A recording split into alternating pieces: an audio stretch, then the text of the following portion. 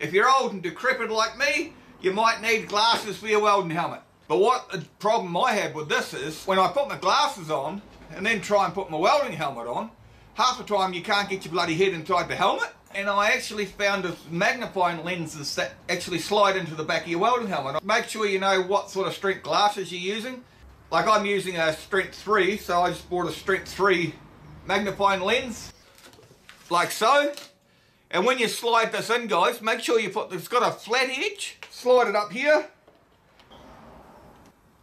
But what if you're using a little bit cheaper helmet like this? It hasn't got the slide to slide that thing up. Grab yourself some blue tackle. So all you need to do is make 4 little balls out of this stuff, guys, and stick one in each corner. And just stick it on, guys. Who needs to buy an expensive helmet, guys?